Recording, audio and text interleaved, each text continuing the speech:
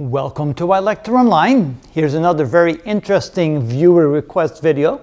It has to do with projectile motion. We're shooting an object straight up with an initial velocity of 40 meters per second. And they want to know what the average velocity is over the first 6 seconds. Now, since the initial velocity is only 40 meters per second and the acceleration due to gravity is almost a negative 10 meters per second squared, we realize that the object will reach maximum height and start coming back down. And so part of the situation here, part of the difficulty is understanding whether or not they want us to calculate based on the vectorial perspective or the scalar perspective. And let me show you. If we think of it in terms of a vector quantity, then the displacement is only the difference going from here to here. It doesn't care how it got to this point. It only takes the total displacement as this amount. But if we do it as a scalar, if we solve the problem as a scalar, and we just think about speed and distance, then the total distance traveled is all the way to the very top and then back down. So it does depend upon how they want us to look at the problem. So here, if we're looking at it as a vector, we need to take into account the velocity and the displacement. If we look at it as a scalar, we think about the speed and the distance.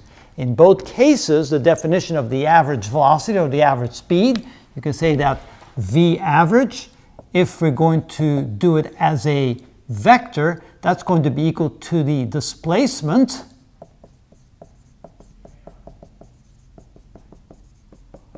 and that's going to be a vector quantity divided by the time that it takes to do the total trip. If we solve it as a scalar quantity, then the average speed, V average, is going to be equal to the total distance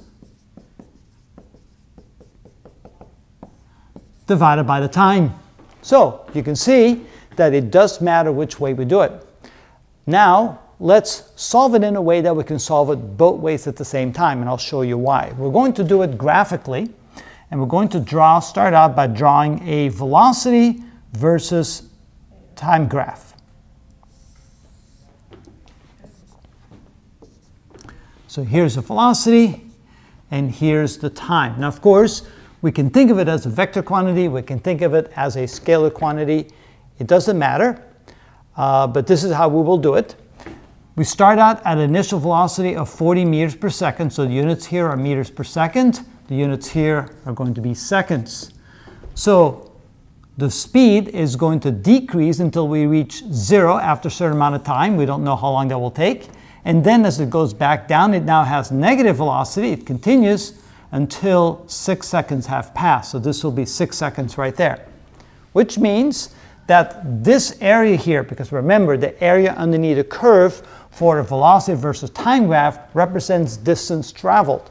So this area right here of this triangle A1 represents this distance right here. So this distance right here is represented by A1, and this distance right here, A2, well, A2 represents this distance right there. And so let's call that A2.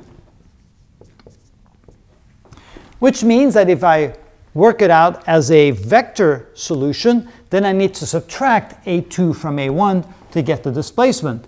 If I solve it as a scalar quantity, then I add the two distances together because then I care about the total distance traveled, not the total displacement. All right, so it all comes down to figuring out those areas underneath the curve. We know what the slope is equal to. The slope is equal to minus 9.8. And so that allows us to calculate this time right here. So I'll call this time 1, which is the time from start, from here, until it reaches the maximum height. Okay, so let's figure that out. By definition, the slope is equal to the rise over the run. So in this case, the slope, which is g, or minus 9.8, because it's a negative slope, is equal to the rise, which is a negative drop, negative 40, divided by the run, which is t1. So t1 equals negative 40 divided by minus 9.8. Now, of course, that will be in seconds. And with a calculator, we'll figure out what that's equal to. 40 divided by 9.8 is 2.0. Well, let me do it again. 40 divided by 9.8 equals 4.0816.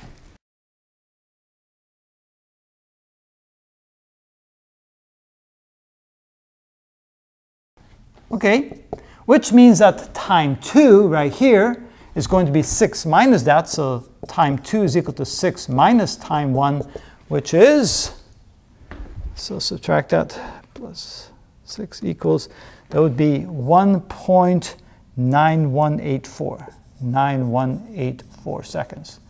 Okay, remember I keep a few extra non-significant figures just so I don't have errors, calculation errors. All right, now we need to find the areas. So let's find A1. A1 is equal to, since it's a triangle, 1/2 the base times the height. And so that would be 1/2 the base, which is T1, which is 4.0816, times the height, which is 40. So that will give us the area A1, which tells us how high the ball will go to reach its maximum height. So that means we multiply, let's see here, minus plus 6 equals times 20. That's 81.63 meters. 81.63 meters.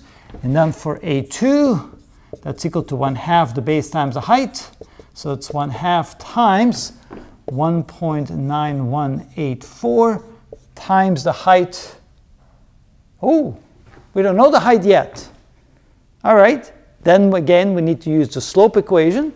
So to get this distance right here, so let's call this H2. So that means we need the slope, which is the rise over the run, which means that minus 9.8 is equal to the rise, which is a minus H2, divided by the run, which is the time, 1.9184. So from that, H2 will be equal to the product of those two. All right. So we get 1.9184 times 9.8 equals 18.80. So that would be 18.80 meters. There we go. So now we have that height, which we can plug in here, 18.80. And that gives us the distance traveled on the way down. So we take that, multiply that times 0.5 times 1.9184 equals, and it'll be 18.03 meters. 18.03 meters. All right, so now that we have both heights, or both distances, A1 and A2, the distance on the way up and the distance on the way down. Now, as a vector solution, we could say that the V average is equal to the displacement divided by the time. So in this case, what is the displacement? Well, the displacement will be A1 minus A2, so it would be A1 minus A2 in a vector quantity divided by the total time, which is 6 seconds. So in this case, that will be, let's see, 81.63 meters minus 18.03 meters, all divided by 6 seconds. And so that would have to be in terms of in the meters per second in the y direction, right? So we can think of it in the y direction since we want to solve it as a vector. So we have 81.63 minus 18.03. 81.63 minus 18.03 equals 63.6. So it's equal to 63.6 meters in the y direction divided by 6 seconds. So divided by 6 equals, and we get 10.6 meters per second in the y direction. So that's our average velocity as a vector. So that would be the average velocity as a vector. Now, as a scalar quantity, the average speed is going to be equal to the distance divided by the time. So in this case, we have to add the two together. So it'll be 81.63 meters plus 18.03 meters, all divided by 6 seconds. So in this case, we get 81.63 plus 18.03 equals, that gives us 99.66 meters divided by 6 seconds. And the average there would be 16.61 meters per second. Average velocity, average speed, not average velocity, but average speed. And so again, it depends how they wanted us to solve it. But either way, we can do it the exact same method. We use the graphical method. We find the area underneath the curve. Either we add the two in order to get the speed, or we subtract A2 from A1 in order to get the velocity in terms of vector quantity. And that is how it's done. Couldn't you solve this problem with kinematics? Could we solve this problem using equation kinematics? Yes, we could. The reason, the reason why I did it this way is because you can graphically see what's going on with the solution. That's why I like this method. I like kinematics better. You like the kinematics method better? You want me to do it the other way? Okay, I'll do it the other way in the next video. But isn't that a nice way of looking at it graphically? Not necessarily. Okay.